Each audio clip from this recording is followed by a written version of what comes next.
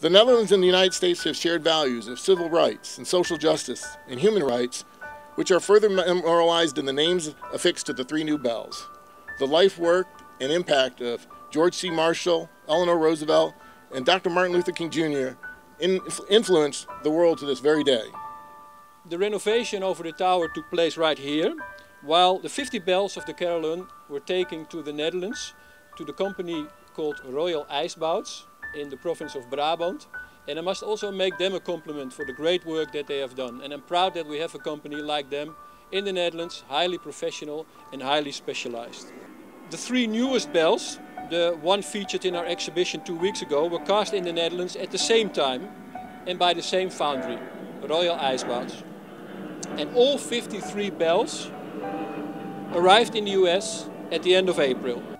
As stewards of the National Park Service, we want to create interest and engagement by providing stories that inspire people of all backgrounds to visit and care about these treasures for now and future generations. Ambassador Haspels, you and your team have helped us do just that. As Dutch historian Diederik Oostdijk has so aptly observed, the bells of the Netherlands Carillon are a metaphor for cooperation. Out of so many different bells, some quite big and some quite small, there is produced an altogether wonderful sound. A single bell can get our attention. Perhaps it calls us to school or calls us to worship, or perhaps it sounds the alarm that our home is on fire. We respond to a clanging bell. However, organized together in this special way, in cooperation with one another, the bells of the Netherlands Carillon produce something altogether more impressive than any one bell by itself.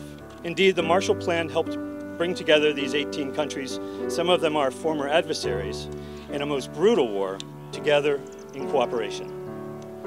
These nations, and most certainly the Netherlands, remain our friends and allies today. In the words of Secretary Blinken, the Carillon is an enduring symbol of what we can achieve when we work together to overcome shared challenges. I'm honored to witness today the first fruits of the close cooperation between the National Park Service and the Netherlands Embassy.